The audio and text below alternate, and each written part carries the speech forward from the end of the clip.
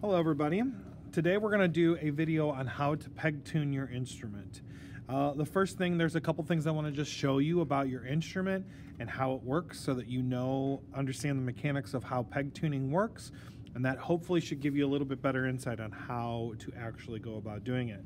So all of your strings start at the bottom here, go up through the bridge, go into the peg box, and then wrap over the top of your string. So you'll see that it goes, or the string wraps over the top of the peg. So the string goes up and then wraps over. So when you want to tighten the string, you want to turn your pegs so that you're turning away from your face towards the scroll so that the string wraps over the top of the string. Then if you want to loosen them, you bring that back towards you so that you're essentially letting out some of the string, okay? All of your outside strings, they line up and go to the bottom pegs here. All of your inside strings, your middle strings, they'll come up and go all the way to the top pegs, and then they correspond to each side. So like your highest string is going to this peg, your second highest string this peg, third highest string this peg, and your lowest string this peg. So it kind of lets you, all instruments are organized this way. So the string goes up and over, and the right peg, the pegs are chosen depending on whether they're outside or inside pegs. Outside strings go to the bottom pegs, inside strings go to the top pegs. Okay. The other thing to note when you are doing this is that these pegs have a taper, meaning that if I'm turning this peg right here, it means that this side of the peg is smaller than this side of the peg, and it matches a hole that is drilled through the peg box. And the reason why this is the case is that wedge shape, that taper shape, fits in that tapered hole and tightens in. That's how the peg holds faster. If it was just a straight peg, it would loosen over time and you wouldn't be able to get the grip that it needs. So it's important to note that while you're pushing and while you're turning these pegs, we have to actually push the peg into the peg box so that that wedge kind of wedges itself in that tapered hole. So while we turn, it's kind of like a screw motion where we turn and push at the same time. We're not going to turn then push or push then turn.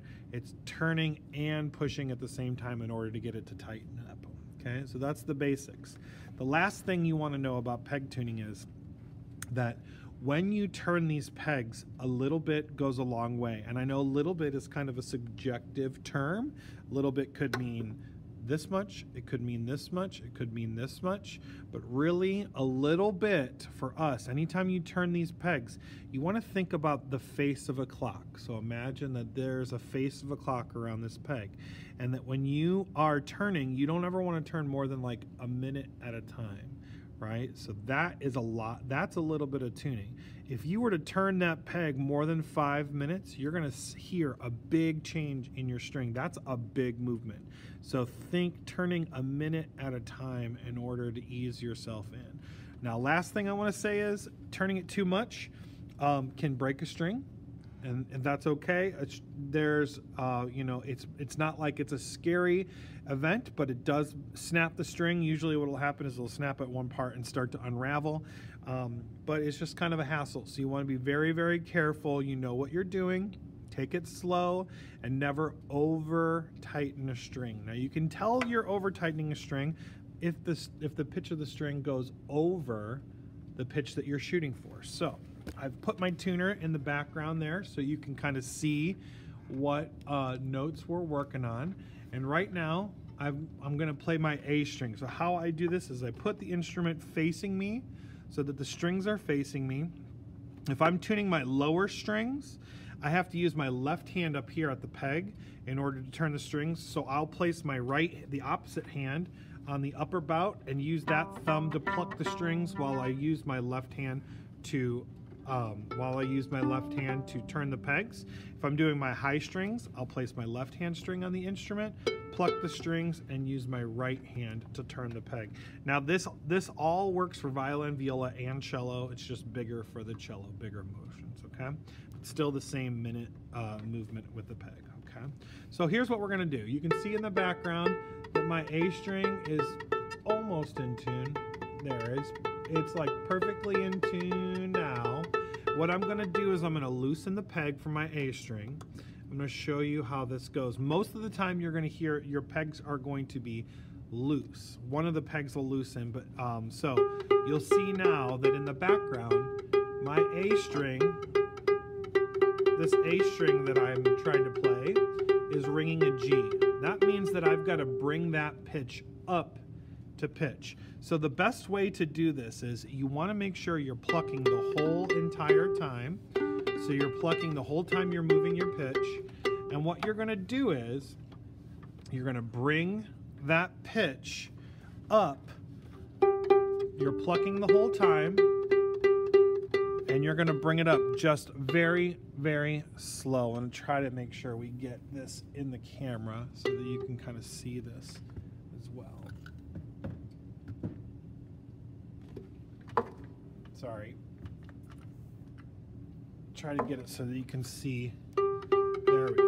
So I've got I'm tuning a high string, so I've got my left hand on the upper bout, and I'm plucking the string the whole time. That is so important because that's how you dial it in. Now I'm coming up here to my peg box, and I'm just gonna start turning and pushing into the peg box. And you can see now I'm making my way through A flat.